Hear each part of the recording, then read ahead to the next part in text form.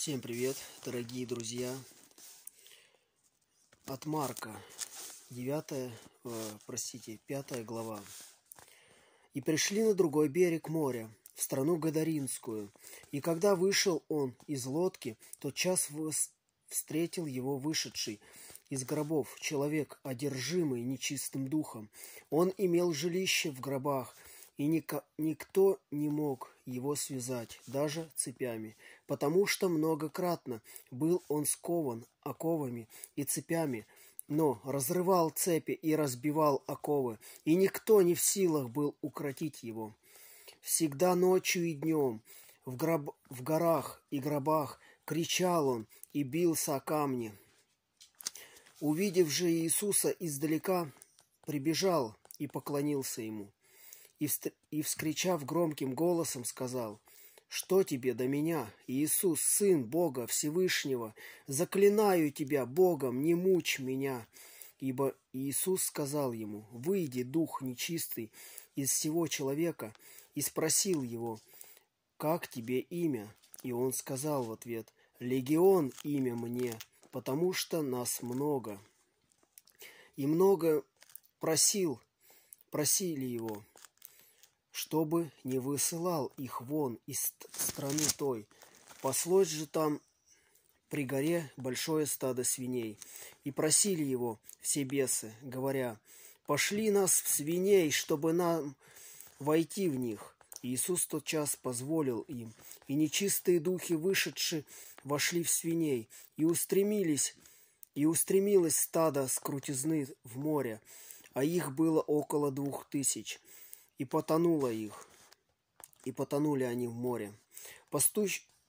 Пасущие же свиней побежали и рассказали в городе и в деревнях, и жители вышли посмотреть, что случилось. Приходят к Иисусу и видят, что бесновавшийся, в котором был легион, сидит и одет, и в здравом уме, и устрашились.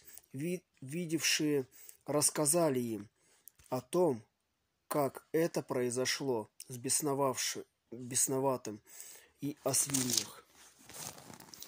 И начали просить его, чтобы отошел от пределов их. И когда он вошел в лодку, бесновавшийся просил его, чтобы быть с ним. Но Иисус не дозволил ему и сказал: «Иди домой к своим и расскажи им, что сотворил с тобой Господь, и как помиловал тебя». И пошел и начал проповедовать в Десятиградии, что сотворил с ним Иисус. И все дивились, когда Иисус опять переправился в лодке на другой берег. Собралось к нему множество народа. Он был у моря. И вот приходит один из начальников синагоги по имени Иаир, и, увидев его, падает к ногам его и усиленно просит его, говоря: «Дочь моя при смерти, приди и возложи на нее руки, чтобы она выздоровела и осталась жива». Иисус пошел с ним. За ним следовало множество народа, и теснили его. Одна женщина, которая страдала кровотечением 12 лет, много потерпела от многих врачей, истощила все, что было у ней, и не получила никакой пользы, но пришла еще в худшее состояние. Услышавши об Иисусе, подошла сзади, в народе, и прикоснулась к одежде его, ибо говорила: «Если хотя к одежде его прикоснусь, то выздоровею». И тотчас иссяк к ней источник крови, и она ощутила в теле, что исцелена от болезни. В то же время Иисус, почувствовав сам в себе, что вышла из него сила, обратился в народе и сказал: «Кто прикоснулся к моей одежде?» Ученики сказали ему: «Ты видишь, что народ теснит тебя, и говоришь: кто прикоснулся ко мне?» Но он смотрел вокруг чтобы видеть ту, которая сделала это. Женщина в страхе и трепете, зная, что с нею произошло, подошла, пала пред ним и сказала ему всю истину. Он же сказал ей: «Тщерь, вера твоя спасла тебя. Иди в мире и будь здорова от болезни твоей». Когда он еще говорил, сие приходит от начальника синагоги и говорят: «Дочь твоя умерла. Что еще утруждаешь учителя?»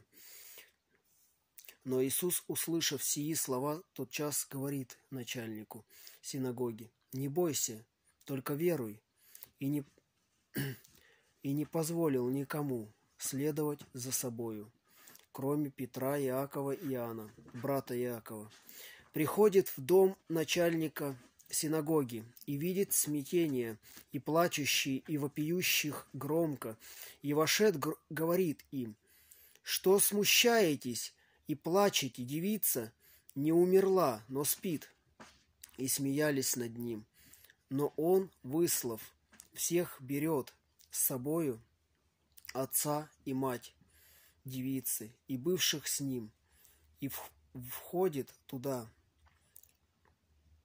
где девица лежала, и, взяв девицу за руку, говорит ей: «Талифа куми», что значит девица, тебе говорю, встань.